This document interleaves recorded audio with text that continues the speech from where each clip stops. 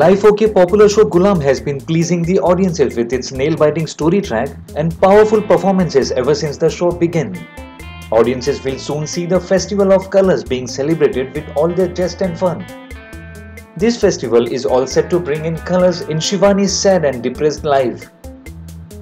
Viewers will see the love and romance brewing between Shivani and Rangeela this Holi. The Holi sequence in Ghulaam will have lots of drama, dance, romance, which will keep the audiences wanting for more. The cast had absolute fun shooting for this sequence as they could dance, keeping aside their daily routine of hardcore drama. Commenting on the same, Neeti Taylor said, "Usually my character Shivani is sad and depressed as she is forced to be with Veer, who she doesn't like, but for this particular sequence, I was told to drink bhang and dance happily. As I am fond of dancing, I had a great time shooting for the Holi sequence.